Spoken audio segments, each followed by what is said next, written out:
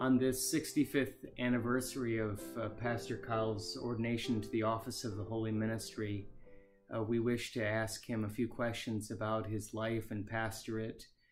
In an informal way, get to know him a little bit, as well as thank God for the ministry of pastors who bring us the gospel of Jesus.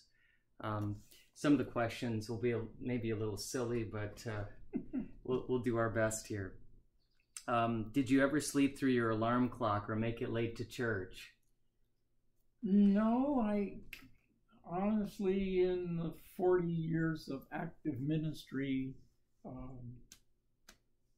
never slept. I think well, you were married quite soon, you know, a month before your ordination, right? Correct. And so having your wife there certainly would have assisted with that, and kids as well. I think I had heard a story about your daughter being born on a Saturday or something like that. Sunday. It was a Sunday. Okay. Yep. So wrong day for a preacher's kid. Yeah. Was that in the afternoon or was it in the Yeah. Well, thankfully you could preach that morning. I did. Yes. Yeah. Excellent. Did you ever conduct services in German or preach in the German language? Yes. Was that a regular part of your ministry? Not a regular, you know, could have been twice a year type thing. Special services and occasions. Yeah. If you were called to the Midwest, it might have been a more active part, but being on the East Coast in your ministry, I'm sure there were plenty of English-speaking people. Yeah. Oh, yeah. Yes.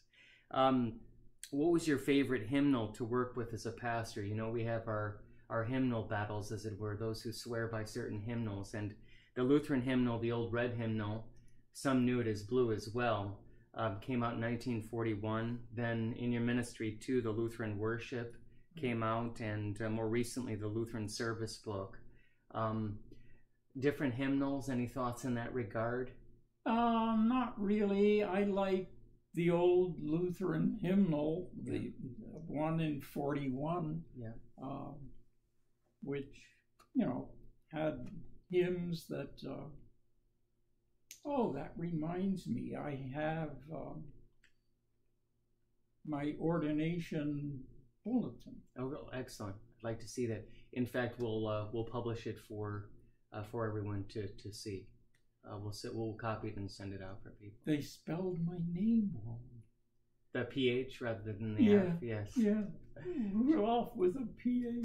Yeah, too bad. Yes, yeah. Yes. Rudolph with a PH is the reindeer. Rudolph with an F is you, right? Correct. Yeah, exactly. Teaching or preaching, did you have a preference? I love to preach, and did not have a preference. I enjoyed writing. I enjoyed being creative. Mm-hmm. Did some really odd stuff, which... it was the 1970s, right? And 60s, right? Yeah. For part of your ministry, yeah. Did you normally preach with a manuscript or without a manuscript, or from an outline, from memory? I usually, my dad said to me, writing makes the exact person. Okay. And so I would write my sermons. Sure. Or type them. Sure. One or the other. But I believed in using a manuscript.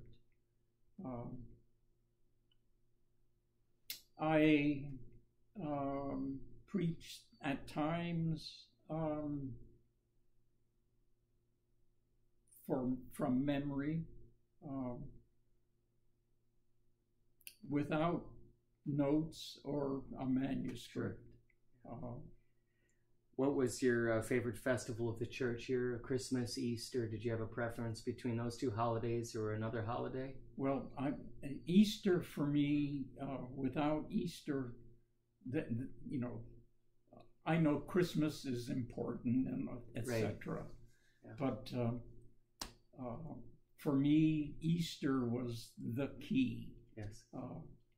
Without the resurrection of our Lord Jesus, there is no hope or life. Your favorite book of the Bible, I know that one of the things that's been mentioned about your work is much of the teaching that you did and the centrality of teaching and adult teaching in your work. Did you have a favorite book of the Bible personally or a favorite book to teach? I always enjoyed Romans.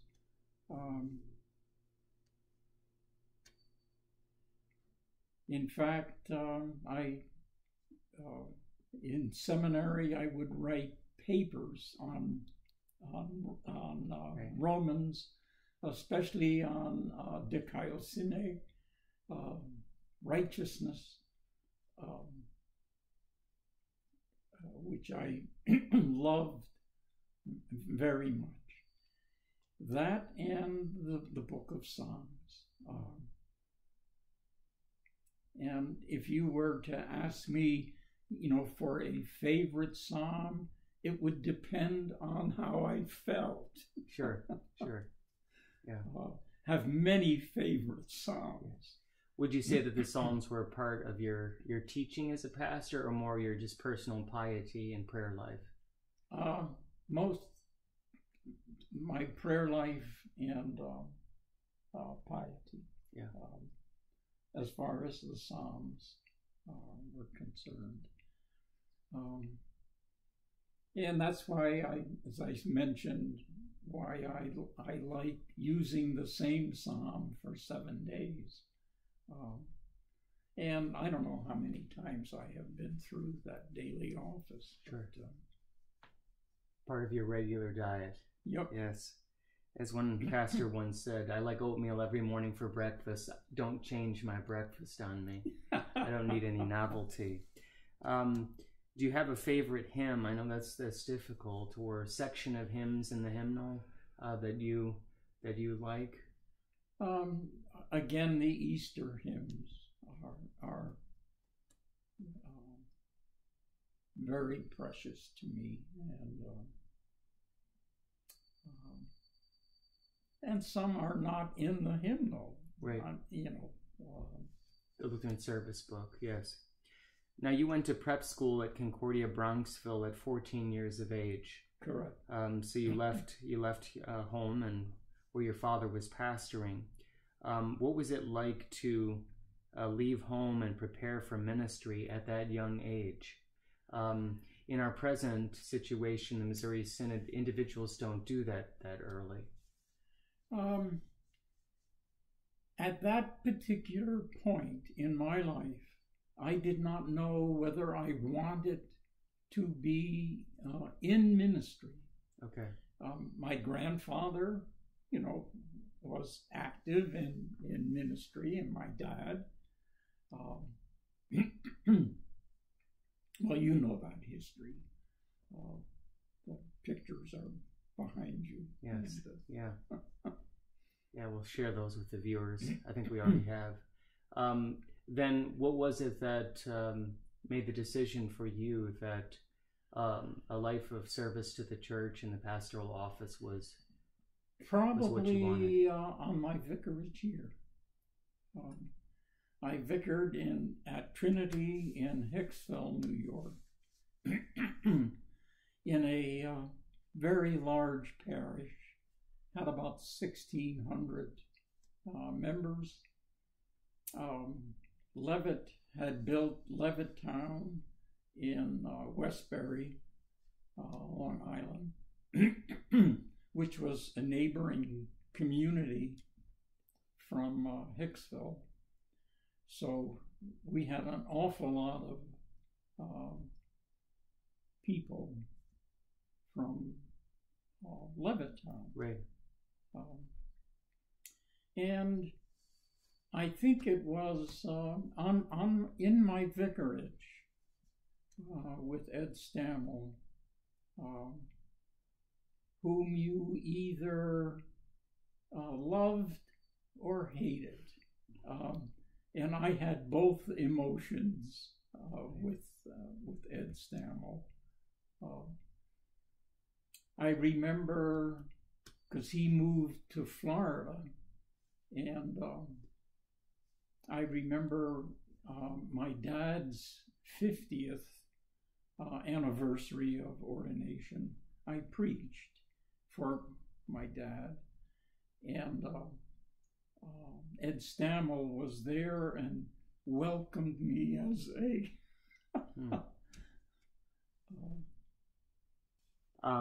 I'm sure your family was pleased. Your father and grandfather were pleased when they heard the news that you were going to continue on in the family business, as they say. If you didn't become a pastor, what other things did you have interest in? I always liked, quote, marketing. I worked in many jobs. I was a night chef at Howard Johnson, and a lot of people don't know that I worked myself through part of college, and as a magician. That's a first. Magic by Rudon. Yep. Yeah. Rudolph Keyl, magician. Yes. I didn't know that. Are you still accepting calls for that, you know? No, not really. Okay. I still have a lot of stuff. Okay. You know, right. Magic, and if there's anything that I keep up is card magic, because everybody has a deck of cards. Right. Right. Excellent. Well, we're glad you went into the pastoral ministry. Yeah. What did you do when your children were misbehaving in the pew? Did you ever have a situation where your children were misbehaving? Probably, but Barbara was a extremely strict mother, and would march the three kids into either the first pew or and it was usually the pulpit side, so that they would be under my nose as well. Yes. And how did you meet Barbara? She was a member of my dad's congregation, and was the president of the Walther League. That was the youth group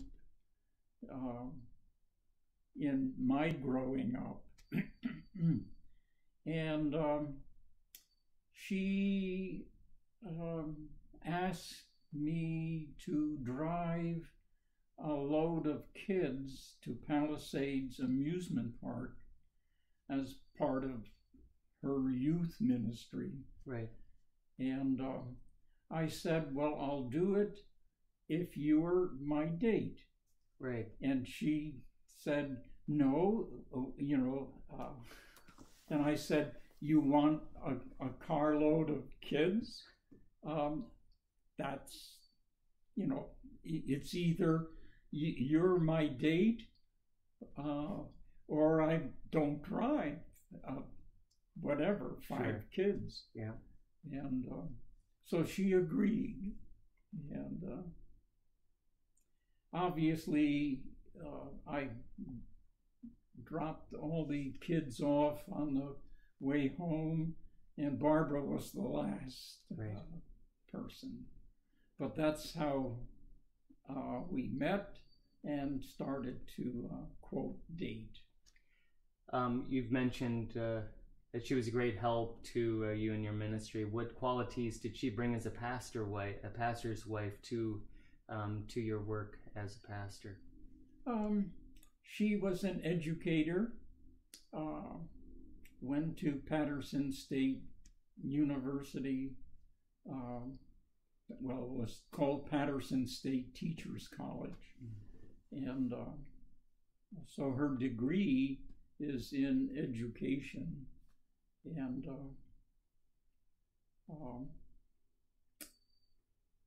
so she, became always part of the education ministry. And I felt that adult education was the key to my ministry, to the point that in every church that I served, we built educational wings or buildings. And Barbara was always a part of that. As an educator. And she ended up as I teasingly would call her a bookie. She was a bookkeeper at Woolworths. And that was her last employment, sure, put it that way. What was your favorite potluck dish at a Lutheran potluck? That's hard to say. Do they have, on the East Coast, do they have potlucks like in the Midwest? Okay. Oh, yeah. In the Midwest, it's always the Jell-O salads that are, I don't know if those made it out here on the East Coast. Oh, yeah. Yeah. Yeah. Sure. And I hate to think of how many I attended in 40 years, Sure. Oh, boy. Had you ever tallied up the number of baptisms or confirmations that you had conducted over your ministry? No, I haven't. Yeah. What was the hardest thing about pastoral ministry? I almost hesitate to say death, but working with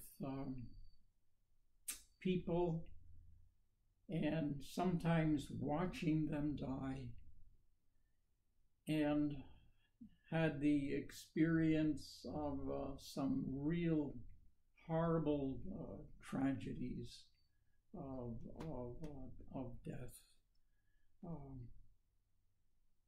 I remember, a 26-year-old who was killed.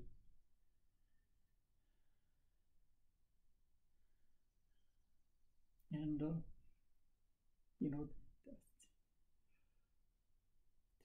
to work with the family was not easy. Right. Well, But, then to offer them in the funeral service the gifts of the Lord, and also with the committal services. And I found as a pastor those liturgies bringing people great comfort. Yep. And I, believed in having funeral services in the church. I would fight many times and lost, because the funeral home is all right, but it's not the church. Right. And I don't know how you feel about that. I have church's preference. And in my 17 years of ministry, I've had an opportunity at times where someone in the nursing home or someone that may be facing dementia will talk about wanting to get back to church. And I'd always say to them, we'll get you back at least one more time. Yeah. Yeah. And I could keep that promise, right? Yeah. Yeah. So, yeah, I agree with that. That people are surrounded with the signs of life, the cross, the place where the person worshipped. Yeah. And, the histories of the burial, too, where, there is a custom where the casket is placed, not parallel to the altar, but actually perpendicular to the altar, so that it is as if that person would be standing up and worshiping one last time with the worshiping congregation. Sure. And so it's where it should be. And the music. Right. I mean, in a funeral home, seldom is there music. Right. But they want to pipe it over the loudspeakers, and or play it on a CD. And I remember recently having a situation where I asked them about, it was like some country singer was going to sing "How Great Thou Art," and I said, "Well, is it all the stanzas?" And they assured me that it was, but of course they left out the stanzas about Jesus, and left the stanzas in about nature. So in the end, you don't get the comfort of. And when I think that God, his son not sparing, sent him to die, I scarce can take it in, that on the cross his burden gladly bearing, right? But that they didn't sing that one, So in the church you can control things a little bit better. Did you have any, I'm sure there were many people over the years that you had the opportunity to pastor to, that you met as a pastor, or that you had the opportunity to interact with. Can you remember any particular individuals that were maybe quite interesting to pastor or to meet as a pastor in your 65 years? That's a tough one. Well, I served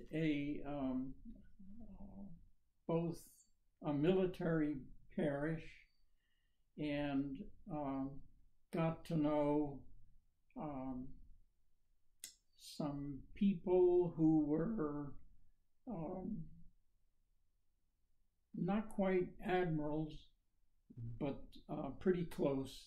I mean, they were captains, which is a full bird colonel in any other of the disciplines, military disciplines. And that by itself was pretty fascinating. Your ministry, you had mentioned something about serving military bases and men and women. Also, you were near Camp Pioneer, so it involved that sort of work.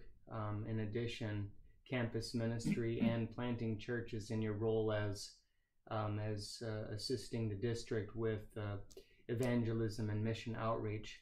But back to the military portion of your service, I had heard that you actually got out on a submarine. Oh, yes. Okay. Yeah, I was on the James K. Polk, which was an FBM, a Fleet Ballistic Missile Boat. Right. We had 16 nuclear weapons on board, and the chief weapons officer was a member of my parish, and he fired, we were submerged, he fired all 16 missiles. And I remember saying to him, would you have a conscience problem with you and the commanding officer, the captain of the boat, of activating, because once you activated one, you fired all 16, because they had different targets.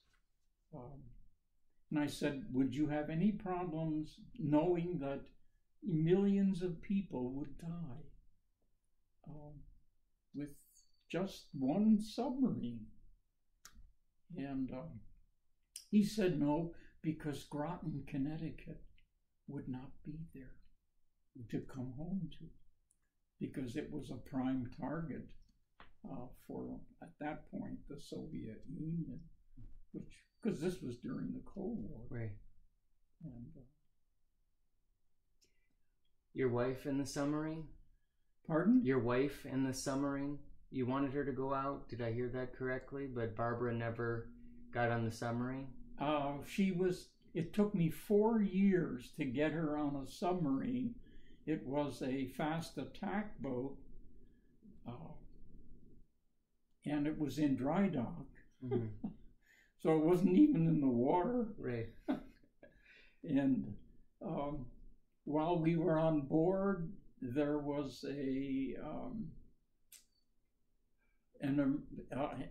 all the whistles went off, and it was the only time that she had ever been on a submarine. Sure. Excellent. What were your proudest moments as a pastor? My what? Proudest moments. Well, Easter was always, for me, a super day. I mean, that my proudest moment. It's hard to say, just to come up with. I always enjoyed Easter. And reading through your biography too, you had built several education wings, right? Which was, a part of your work, as well as you had several congregations that were on district stipend, right? And you were able, through the Lord's blessing and hard work, to get them self-sufficient. Correct. Which is an accomplishment. Well, I don't know. There were 2 out of the 4 right. congregations that I moved from free money to lots of money. Yes. Well, once they experienced the freedom that comes with being self-sufficient, they wondered why it took them so long. Yes. And finally, what would you want people to remember about your 65 years of pastoral ministry? The Word.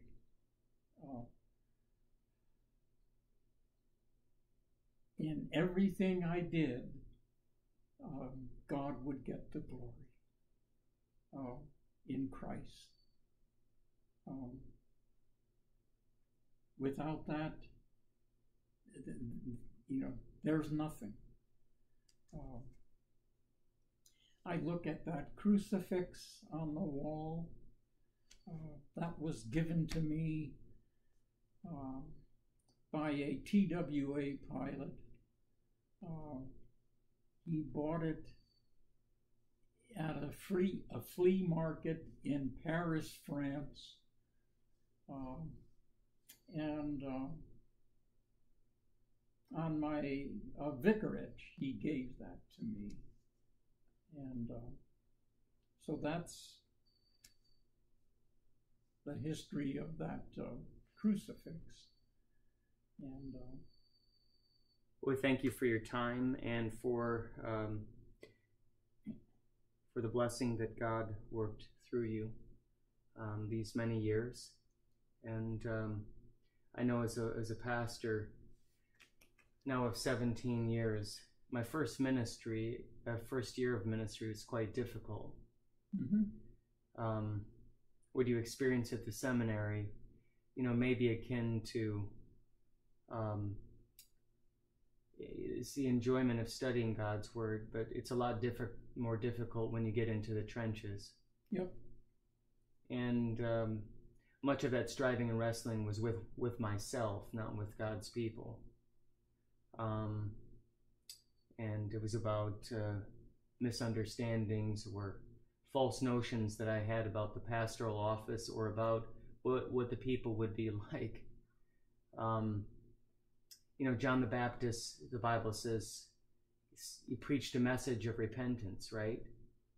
He says, repent, for the kingdom of heaven is at hand. Well, I just thought that I would go out there and tell people to repent, and you'd have flocks of people right, coming to the waters of baptism. Little did I understand that that was a synopsis of his preaching. And after all, he did lose his life, didn't he? Yep.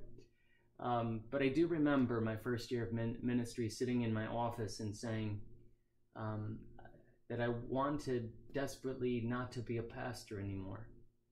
And what got me through my first year was my grandparents, because I knew how disappointed they would be if I gave it up, right? Well, twice in my ministry, I had the urge to leave ordained ministry, and both times my dad came through and probably kept me in ordained ministry. Yeah. That speaks to the blessing of other pastors. Yep. I mean, that you wouldn't be here today were it not for the Word of God and for His gifts through the church, which you speak about, every day, confessing your faith in the Apostles' Creed in that third article. And in that third article, you talk about God's gifts to the church. All these things include a good wife and family, and you wouldn't be here. And your brother pastors, which encouraged you, including your father, who was a pastor as well, right. And that heritage of faith that you're given. Yeah.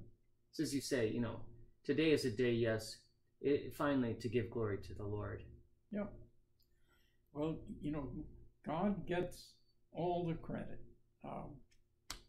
I am just a servant and a doulos, the slave. In conclusion, we thank you for your work for these 65 years, for your encouragement to other brother pastors. We want to especially thank your family.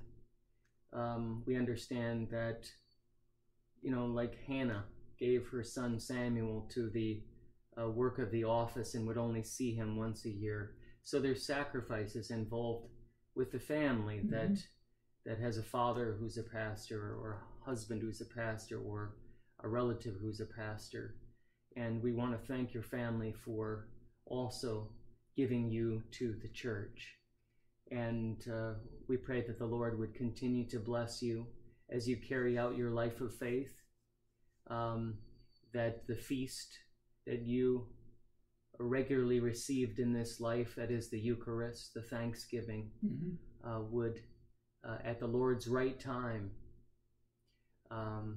be transferred over from the feast here to the feast in heaven. So may God bless and keep you always in His grace.